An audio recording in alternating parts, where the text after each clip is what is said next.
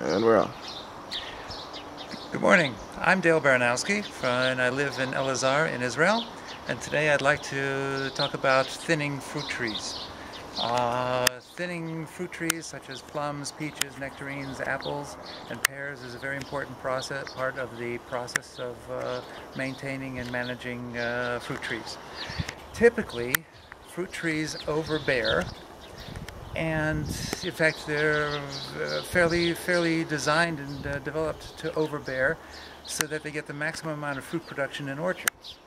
The problem is that they typically overbear to the point where the fruit quality will be very poor, because there's always a trade-off between quantity and quality. The less quantity you have on their fruit trees, the greater the quality. Since the fruit trees basically are designed, you might say, in nature to put out a tremendous amount of seed, they don't go much for quality. It's us human beings that prefer the high quality and very few seeds. So in order to manage the trees properly, we have to do some substantial fruit thinning. Fruit thinning involves the removal of a substantial percentage of the fruit from the trees. This allows what fruit that remains to develop to its fullest size, the greatest size, as well as maintain the greatest quality of flavor and sugar. Okay. I have in front of me, beside me, my favorite European plum tree, which is growing in my yard. This is, in the States, this is called a damson plum. Here in Israel, it's called sagiv. The European plums are typically very high producers with enormous yields. And if you let them produce as much as they want, then each piece of fruit will not come up to its best in so far as sugar and flavor is concerned. So, typically, here's one branch out of our tree. This particular tree didn't produce that much fruit this year, simply because we had some terrible weather during flowering, and so the pollination wasn't very high, but still, there's still a great quantity. On this one branch alone, from here to here, I got 1, 2, 3, 4, 5, 6, 7, 8, 9, 10, 11, 12, 13, 14, 15, 16 pieces of fruit. Now, the fruit on this tree will come to about this big, and if I would allow it to completely, to allow all of these pieces of fruit to remain on the tree, it would bend the branch down substantially. It would simply perhaps even break the branch.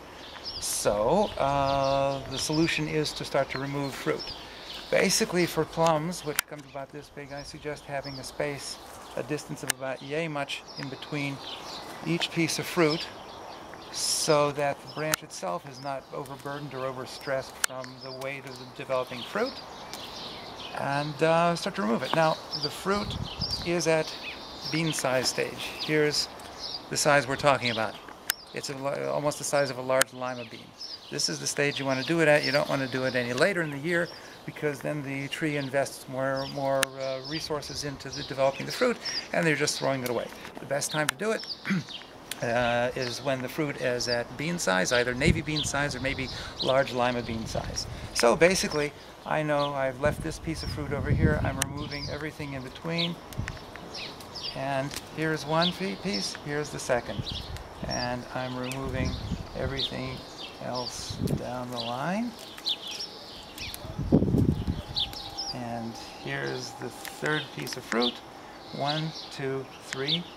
I'm removing this one, and I'll leave this one over here. So out of 16 pieces of fruit on this particular branch, I have left 4.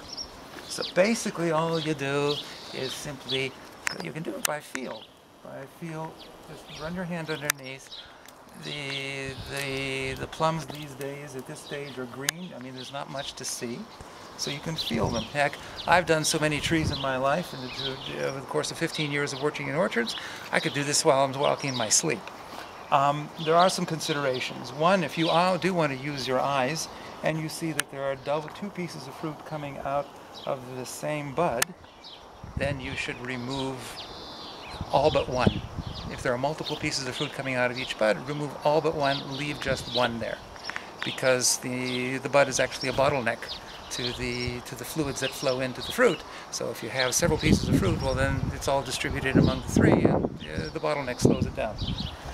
Anyway, so you just go through each branch slowly and pull them off and drop them on the ground. Very simple. It also helps to have fruit trees that are very small, very short. This is the damson plum. This is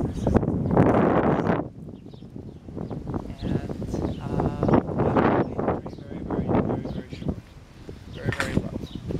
So when it gets to higher trees, substantially higher trees where it's way out of reach, that's a problem. I really hesitate about using ladders and dealing with trees because it's too easy to fall off and break a bone, and my gosh, you just don't want that sort of thing.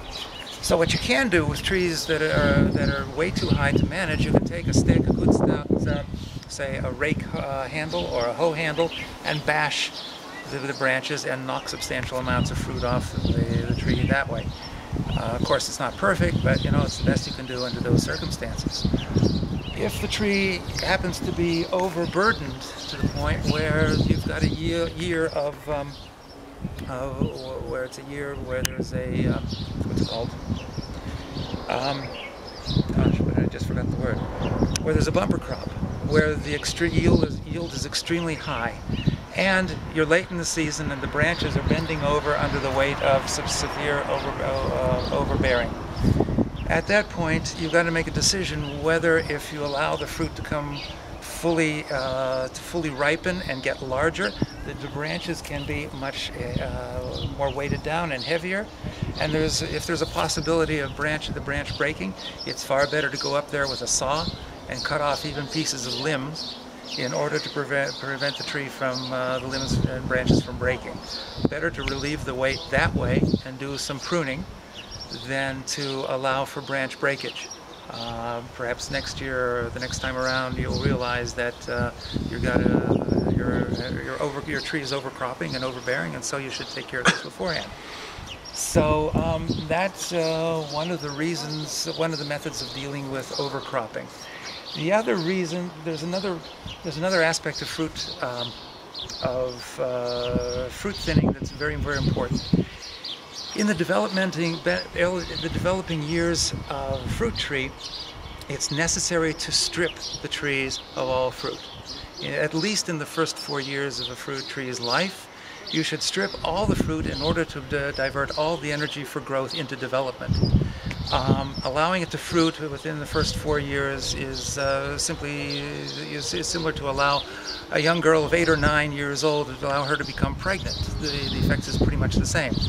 All the energy that should be used to help her grow and develop is being used for reproduction, and that slows down everything and reduces the health of the girl, and will in turn also, for the same reason, reduce the health and development of the trees. So for early trees, at least the first 4 years of development, you should remove all the fruit. Preferably at the bean-sized stage, or you can even do it during the flowering. However, in those early years, it's also rather important to leave one piece of fruit on the tree.